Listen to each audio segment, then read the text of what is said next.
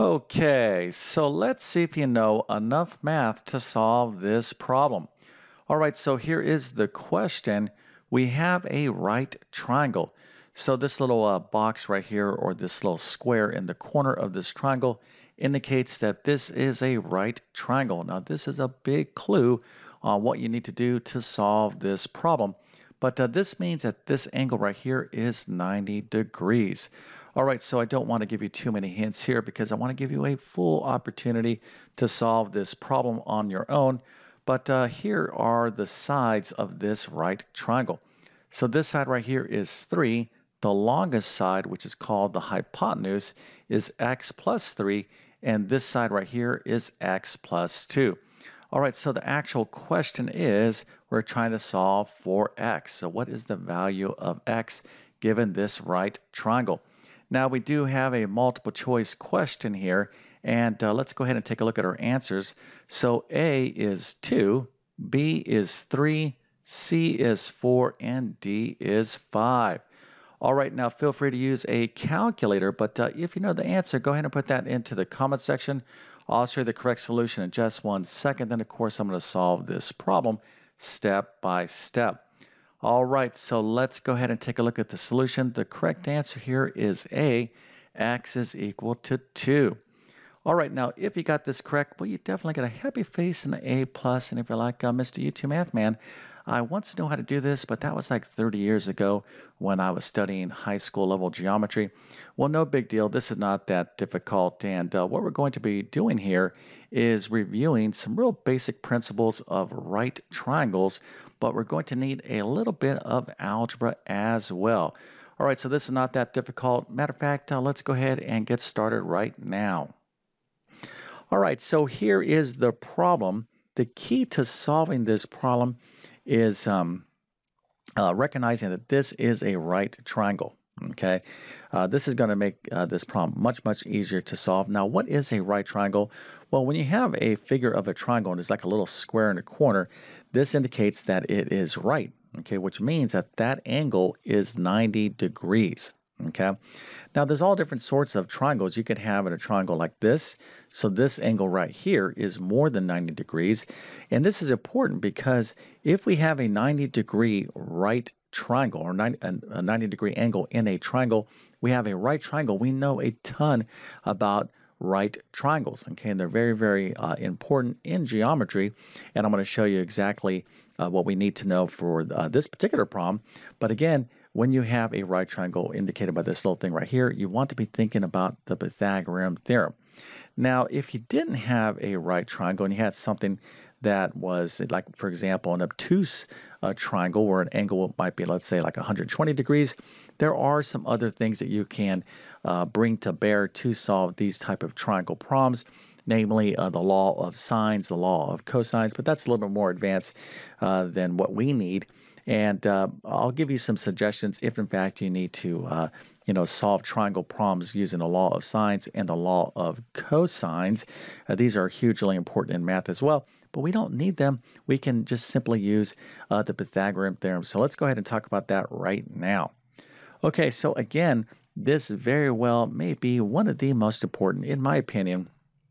Now, of course, I only bring this up because the Pythagorean theorem is widely used in algebra, geometry, analytic geometry, trigonometry. I mean, you have to understand this theorem. Now, of course, this is derived from a famous mathematician, Pythagoras, but basically his theorem is the following. Okay, so we have a right triangle. Okay, so again, we have this little notation down there.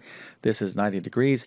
Now we have the sides of a right triangle, A, B, and C, but the most important thing about understanding these sides is that the longest length of a right triangle is always called the hypotenuse. Okay, this is the hypotenuse, and it's going to be opposite of where the right angle is at. Okay, so opposite meaning this way, but you can always easily recognize it. It's always the longest side of the right triangle, but you need to remember that because that will be our variable C.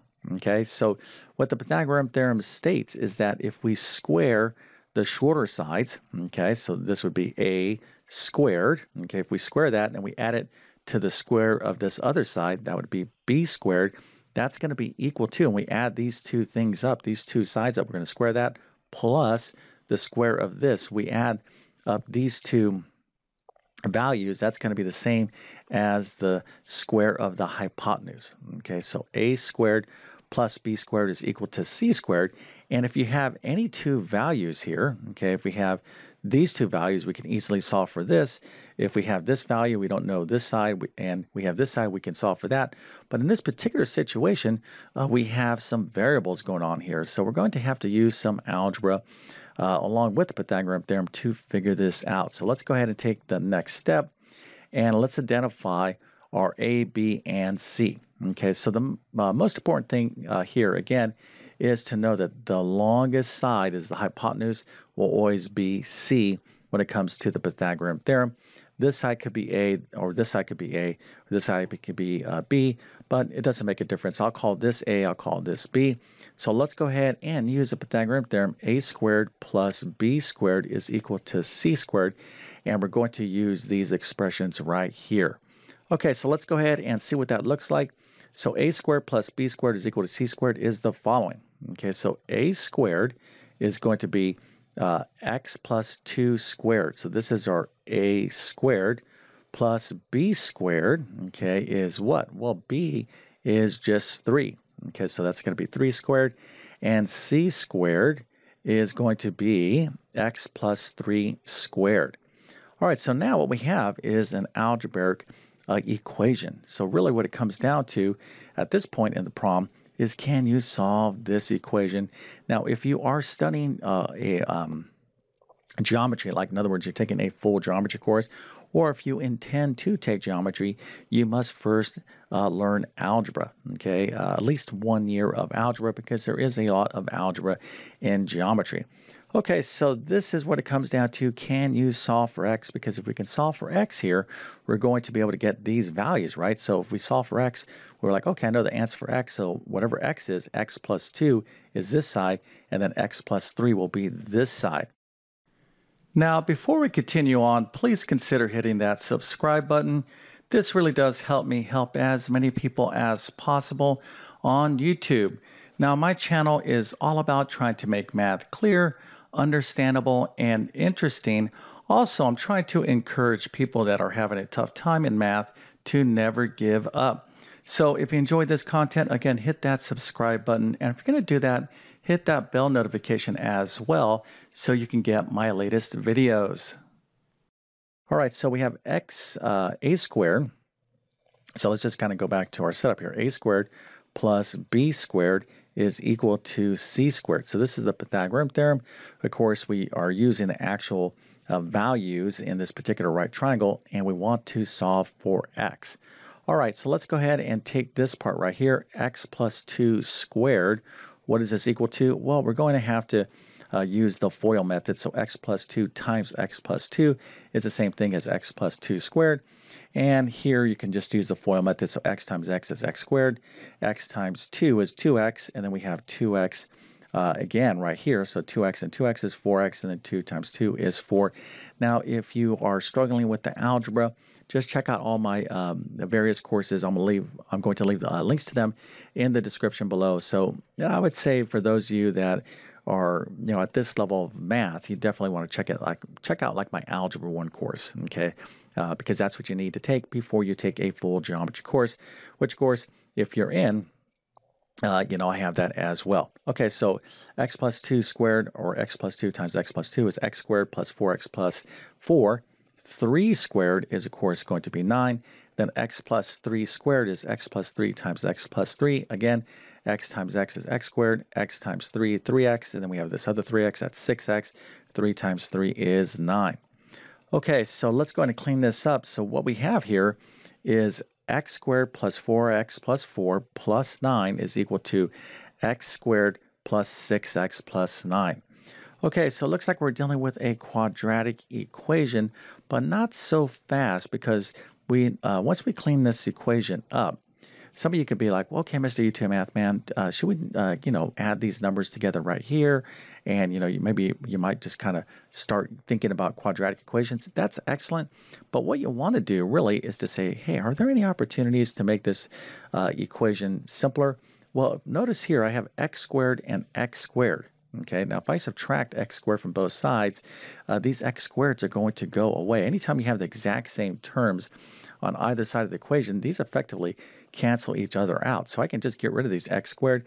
And notice I have two 9s right here. I can just get rid of those as well, because if I subtract 9 from both sides of the equation, the 9s go away. So that just leaves me with this nice, lovely linear equation. 4x plus 4 is equal to 6x. Okay, that's going to be far easier to solve than messing around with these x squareds. All right, so 4x squared plus 4 is equal to 6x. So pretty straightforward stuff here. I can simply subtract 4x from both sides of the equation, and we're going to end up with 4 is equal to 2x. And to solve for x, all I have to do is divide both sides of the equation by 2. So x will be equal to 2. Okay, so let's go ahead and use this value now, because we're not done. But let's use what we now know, x is equal to 2, to figure out the actual answer. Okay, so here is our right triangle. So this is 3. So if x is equal to 2, what's going to be this side right here? So it's going to be x plus 3, or 2 plus 3, which of course is 5. Okay, and then this side right here would be 2, x is 2, so this would be 2 plus 2, which of course would be 4. And this would represent what we call a Pythagorean triple, 3, 4, 5, because these are all lovely integer values. And we can check this real quick, right? Let's just actually check this. Remember, the longest side of or the biggest measure here is always the hypotenuse. So if this is correct, I'll just do this super fast right here. So this is 3, 4, and 5. So let's check these values using the Pythagorean theorem. So a squared plus b squared is equal to c squared. So a would be 3 squared, right, plus b, which would be 4 squared, okay? And is this going to be equal to c, which is going to be 5 squared, all right? Let's go ahead and do this math here real quick. So 3 squared, of course, is 9, plus 4 squared is 16, and 5 squared is 25. 9 plus 16 is 25. 25 is equal to 25. That is true, indicating that indeed these values are correct for this particular right triangle. Okay, so I hope this video helped you out, and if that's the case, don't forget to like and subscribe. Now, if you need additional help in geometry, check out these courses right here. So in my pre-algebra course, I have a couple of chapters on basic geometry, but if you have to understand all things geometry to include proofs, then you got to check out my full geometry course. Now, if you want a good math review of basic math, algebra, and geometry, then check out my Math Skills Rebuilder course. All right, so I'm going to leave links to all these courses in the description of this video. And with all that being said, I definitely wish you all the best in your math adventures. Thank you for your time and have a great day.